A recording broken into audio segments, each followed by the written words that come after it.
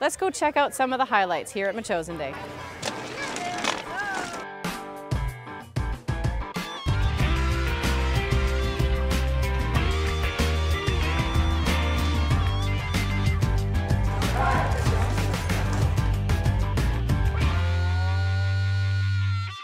My name is Stephanie Dunlop, and I am the Fire Chief of the Metchosin Fire Department. I'm also the Emergency Management Coordinator for the District of Metchosin.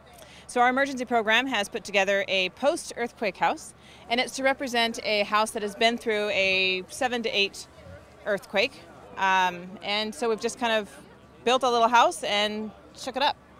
Due to the fact that we live right on a fault, the Cascadia fault, that we're in high readiness for an earthquake at any point in time. So we're just trying to get that education out there and also encourage families and organizations to register for Shakeout BC, which is a province-wide earthquake drill that's going to be happening on October 18th at 10:18.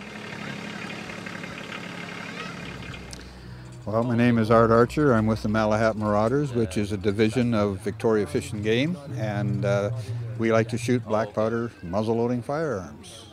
Most of them are muzzle loaders, as you can see. We do have the odd black powder cartridge, but basically we shoot muzzle loaders. We run one rendezvous. Well, actually we run two rendezvous now. One at Easter time, it's about 3 days long, and one on the long weekend in September, which is another 3 to 4 days long.